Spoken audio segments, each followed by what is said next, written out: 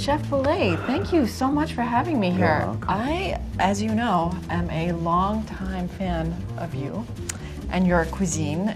And we're here at this very beautiful restaurant that you have now. It's the newest incarnation of Bouley. Well, you've had such an interesting career so far. It's been so stellar. It really has been. And it's so interesting because you didn't grow up in a family of restaurateurs. Or... No, but I grew up in a French family that had probably greater skills at that time than any restaurant that I ate in. Oh. Yeah, I can remember in high school eating at what I thought was going to be the best French restaurant in the area.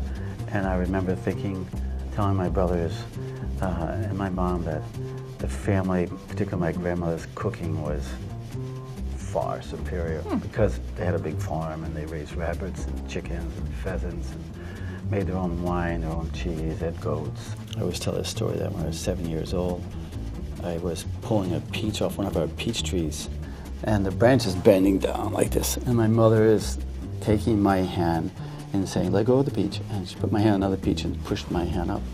But when my hand came down, there was a peach sitting there.